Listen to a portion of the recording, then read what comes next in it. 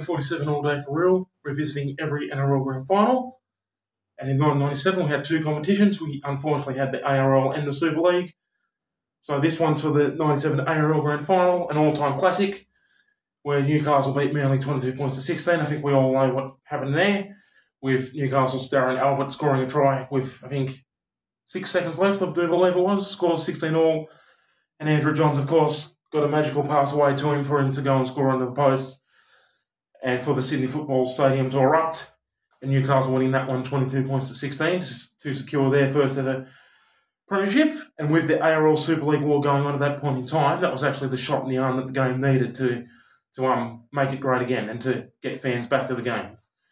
So 1997 ARL Grand Final, Newcastle 22, Manly 16, Robbie Davis with the Clive Churchill medal. Boy DL 47.